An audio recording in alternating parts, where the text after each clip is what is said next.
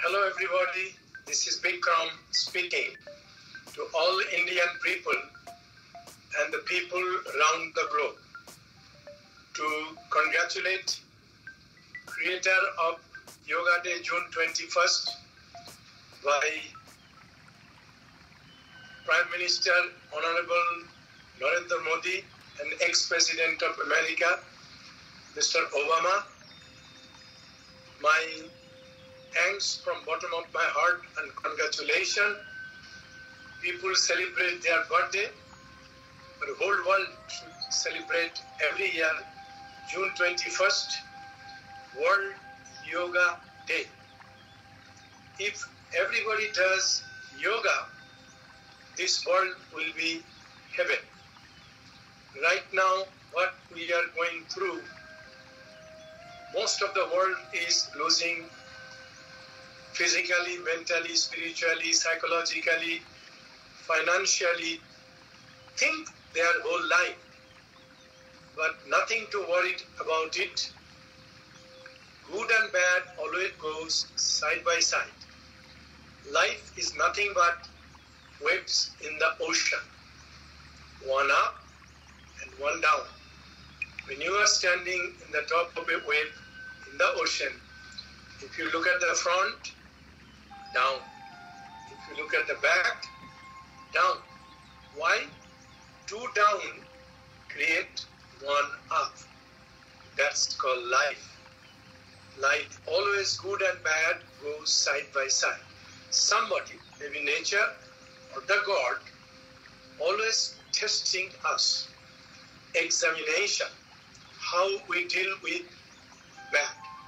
Like example, in Mahabharata, what happened to Draupadi? That worse could happen anybody's life. So we learn the lesson from Mahabharata. If happened that bad, never give up your faith in yourself and God. In my personal life, when good comes, I slow down because I'm worried bad is waiting outside the door. When bad comes, nothing bothers me because I know good is coming outside the door. So this is my humble request to the world. Every citizen, 8 billion people in the world, make yourself, you reach to your goal in your life is ultimate destination, self-realization. Never ever give up your faith in yourself, its subject, matter, and the people. That means faith in God. That's the real meaning of the God, means believe in yourself. So no matter what happened, what's going to happen, another 1 month, 2 months, 3 months, this is the best lesson in our life. You have to pass examination. Then the best will come in your life.